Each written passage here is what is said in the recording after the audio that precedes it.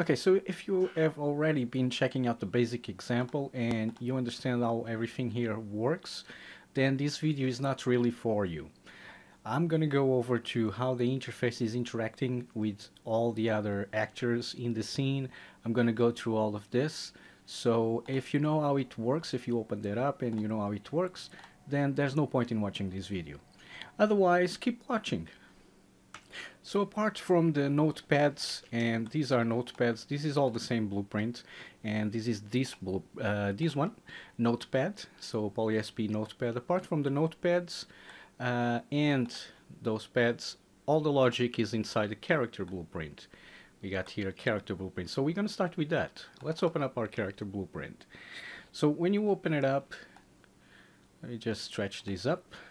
When you open it up, there's a little message here for you if you want to read through it. And you have your functions here that are available from the plugin. So check that out. We got the get loaded patch function, which will give you information about the currently loaded patch. Is polyphony, samples, patch name, etc. I don't know if I mentioned about polyphony, but if you don't know what polyphony means, polyphony is basically how many keys, how many notes you can play at the same time. Okay, so it's a bit like concurrency inside of Unreal Engine. So then you got the get patch sample, this little function here, where you have to input a MIDI pitch. So it's a note, so every note has a number for a MIDI pitch from C-2 to the 8th octave. And velocity, I mean, as soon as you give it a MIDI pitch and velocity, you'll have information here. This is just me breaking the structs here, okay guys? So breaking it, you'll have information about the sample that is associated with that, and the note itself, the requested note, which is whatever pitch you place in there. Then we got the load patch, and as you've seen in previous videos, this will allow you to load a patch in during gameplay, and which also brings the samples and the patch information. And of course it returns false.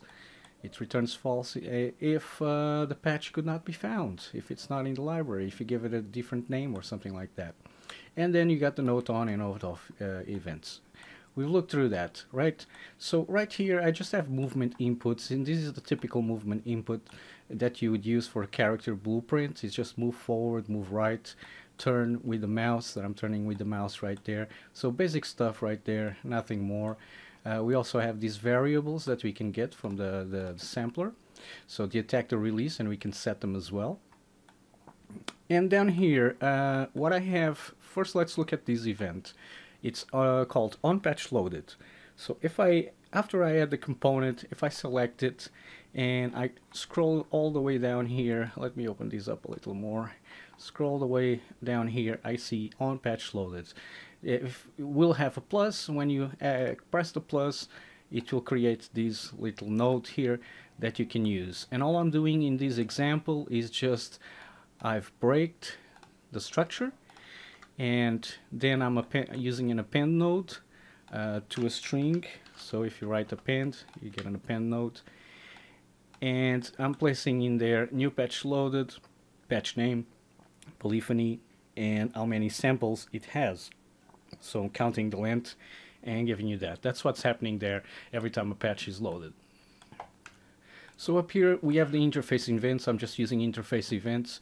Later on in other videos I'm going to show you how you can use MIDI to trigger the notes as well. But for this example, the one that ships with in the marketplace, I used an interface. Okay, so what's happening here? I got a note on and a note off, and these two guys are just gonna give me the note and the octave. Okay, note and octave. So I use a get note, and if you say get note, you see that you have all these functions from the musical note functions, and if you want to see all of them, you can look for musical note functions. It's around here somewhere. There we are. Musical note functions. Okay, so you got all these functions that you can use and to play around with notes. And I'm getting the struct for it, and I'm just taking the MIDI pitch because that's all I'm really interested in, so that I can send in a note on event. Well, where is this note on event going to? Coming from, actually, because this is an event. What's triggering this event? Well, this is a interface event, and if I open it up, you can see that I have 3 events here in my interface. And if I go to class settings, notice that I am implementing this interface. So if I press this guy here, and it'll open up my interface. Where is this interface, you may ask? It's that interface, okay, inside the BP, inside the basic example.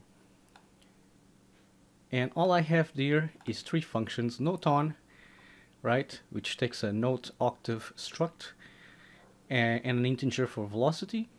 I got a note off, note octave struct, just that's all it takes. I don't need velocity to turn off a note. And I got load patch, who takes the name, the attack, and the release for the patch that we're about to load. And then what triggers this is actually the notepad and the patch pad.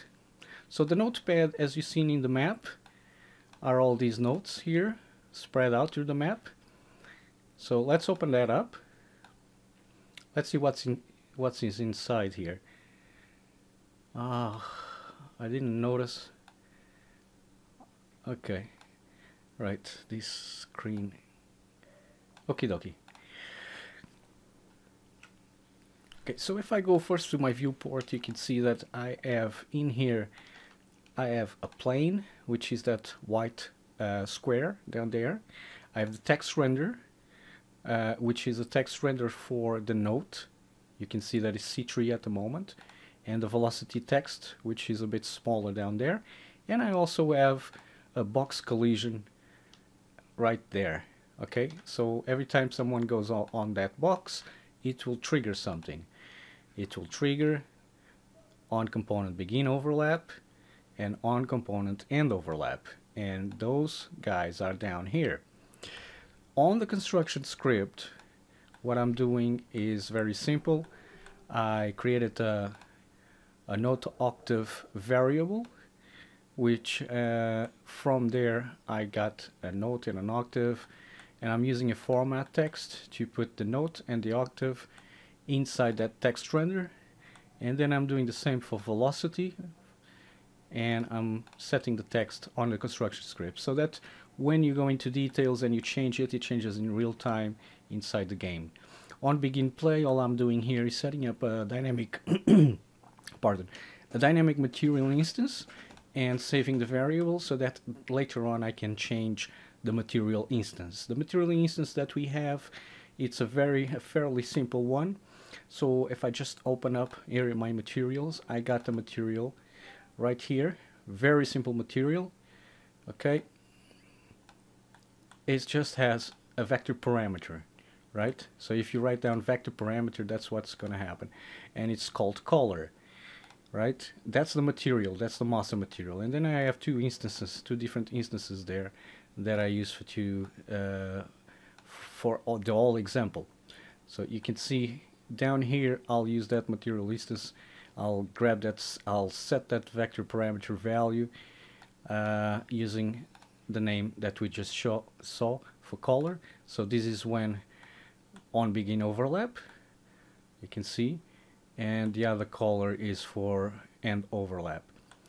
So the first thing I'm checking is, does the other actor, right, that just touched the collision box, implement that interface? And he does. We saw that he does implement that interface. It's right there. So if it does, we can move on. And from that actor pin, I'm pulling a pin, and then I'm calling a note on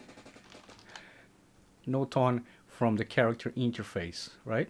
That's the character interface. That's the interface we were talking about. And I'm calling a note on message, which in turn is going to send a message to our character blueprint here, right? It's going to send this message to it. And that message says note on once I get out of the pad, it's a note off. Okay, so pretty straightforward. That's how it works with how I'm doing it with the interface.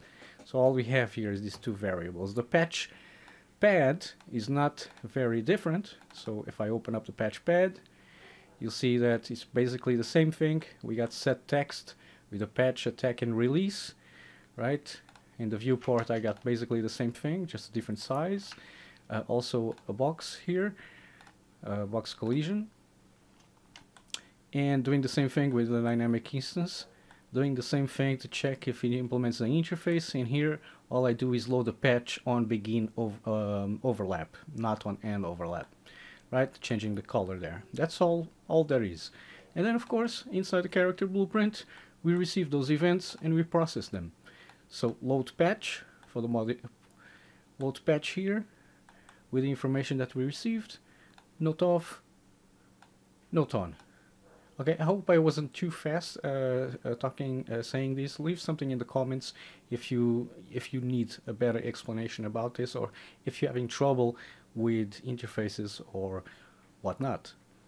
Okay, our character is basically, it's just you can see here, it's just static meshes. I just added a cube and then another cube, okay, and a sphere.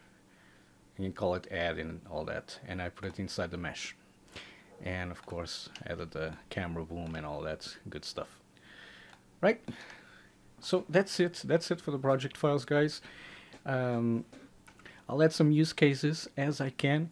Later on I'll add some other videos as I can where you can use these active component, and I'll show you some of the other stuff that I'm building later on as well. So guys, thank you, and I'll see you in the next video.